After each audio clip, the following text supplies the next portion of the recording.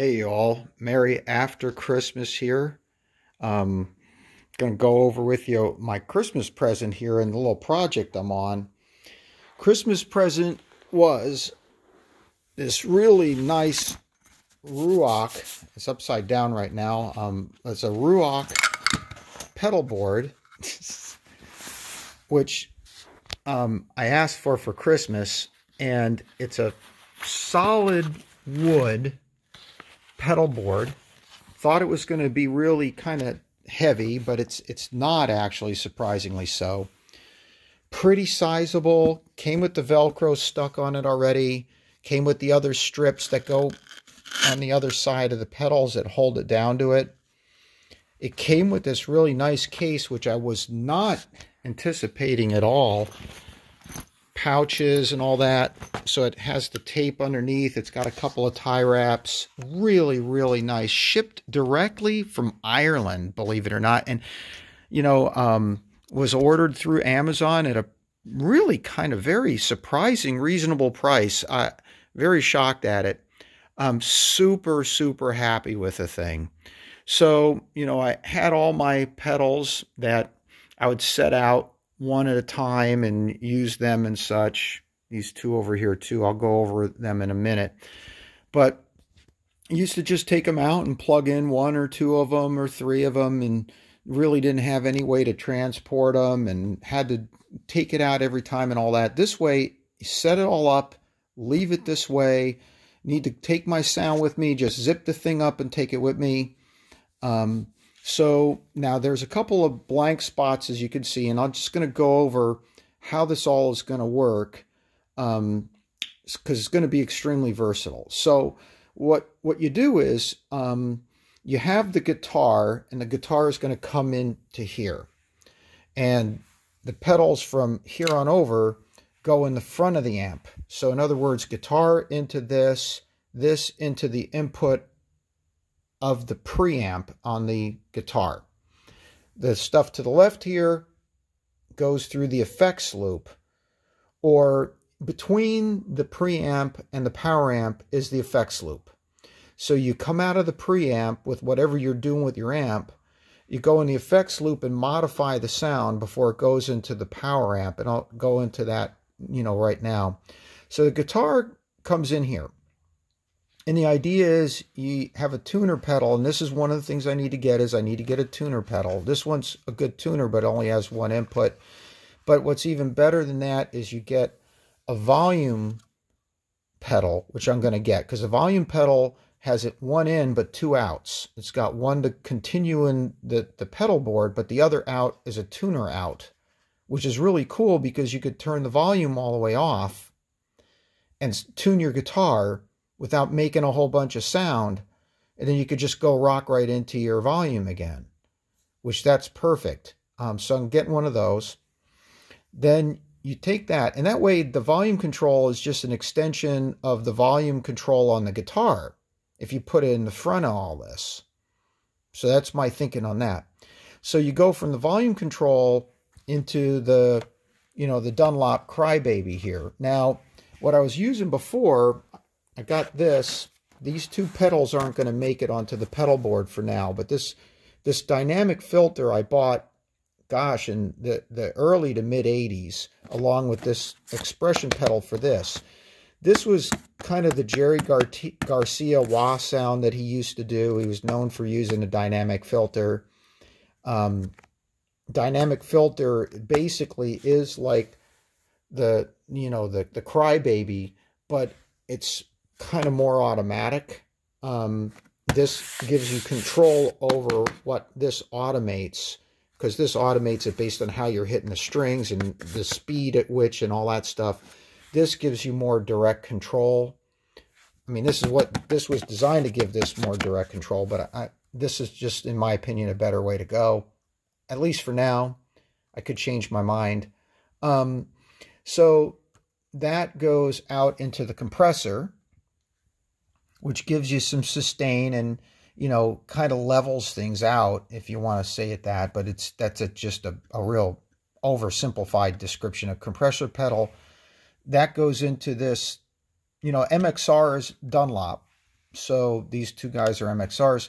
Goes into this custom badass modified overdrive. Now, here's the thing about this pedal. I love this pedal. If you came to me and said, hey, you got to go play someplace, Brian, and you could only bring one pedal, I might change my mind based on the next pedal I'm going to describe, but this would be the one I would bring if I only had one to bring. It is just, it isn't a distortion pedal, but it gets pretty darn close, and it does everything you want an overdrive to do. You know, I like it. I mean, a lot of people like tube screamers, and tube screamers are great. This just happens to be the one I have, and I really like it a lot. Now, this one is going to go to this slot here. This guy has a brother that I'm picking up right away. It's the MXR Custom Badass Distortion 78, I think it is. I read all about it. It pairs up super nice with this. Gives you that Marshall plexi distortion sound, so you can get that British sound out of that. There are other things you can get like that, but I want to pair it up with his brother. So goes from the compressor to the overdrive to the distortion pedal, and for right now, then that's going to go into, now amps have either a effects loop, you know, send, which that comes out of the amp and goes to the pedal board. So the items I just described is going to go into the input of the amp. Then afterwards, you got preamp out. I don't know if you can see that. Preamp out, that's like the effects loop send, and power amp in, that's the effects loop return. So the preamp comes out, then the other devices in the pedal board do their trick, and it comes into the power amp in, and then the amp does its job. So what's going to happen is these devices here go into the preamp in on the amp, along with the distortion, and then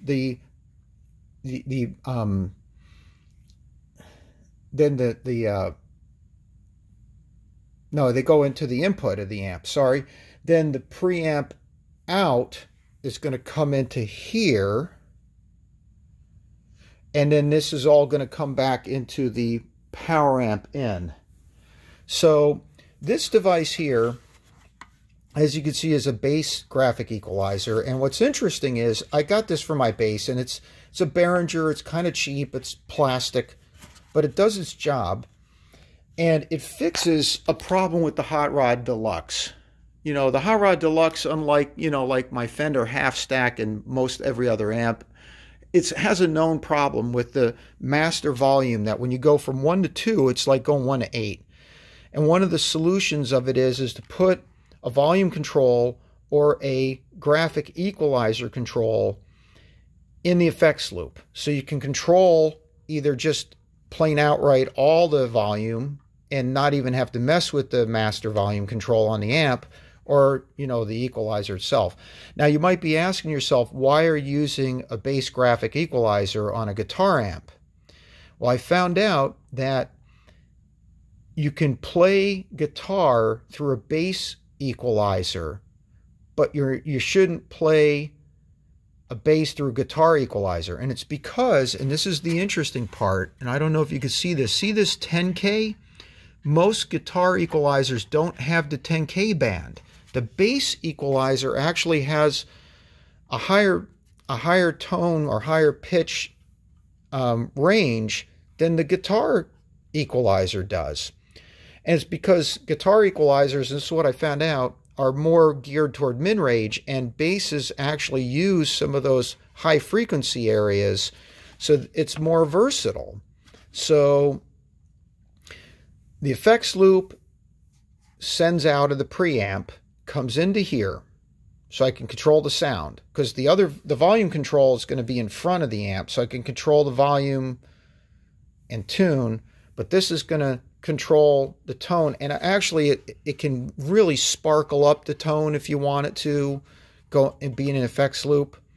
And then that goes into things that color the sound if you want to, or actually phase the sound. This is all distortion, compression, overdrive going into the, into the front of the preamp. Then the preamp comes out, and now I'm going to modify the sound by using a chorus. I love chorus, especially for acoustic guitars, chorus and delay. But also with electric, you got to have that delay to have any opportunity to sound like David Gilmour or things of that nature. So I've got those there, and of course a loop station is the last, and then it goes back into, the power amp in or the effects loop return. Now, I've got this thing for power supply, and there's people that would say, hey, look, you need to get a real power supply or else you're going to have a hum problem. These things work, but they're relatively cheap, and I get it. But my house has a hum problem regardless. This might be because of old copper, might be because of bad ground. I'm eventually going to have an electrician look over my, my wiring in my house to try to get rid of that hum. But until then, I'm not going to try to solve a hum problem that's not going to go away anyway. So basically, that's the project. A lot of versatility is going to exist in this, from the wah, the volume control at the front, tuning, compressing, overdrive, the distortion when I get it. I'm going to be ordering that today. Using the effects loop coming in, graphic equalizer, chorus, delay, loop station, and then out back into the amp and all the things that the amp can do too. There's bound to be a couple of effects. It's, some people are going to say, hey, Brian, you really need to add this or that. And I'm totally open to looking into that. I just got to get this up and running first. My next video is going to be, with all the stuff connected together and showing the variations of the sound. So I hope you all enjoyed this. Maybe you learned a couple things. Maybe you're going to point out some things that I need to learn. Either way, Merry Christmas and joy to you all.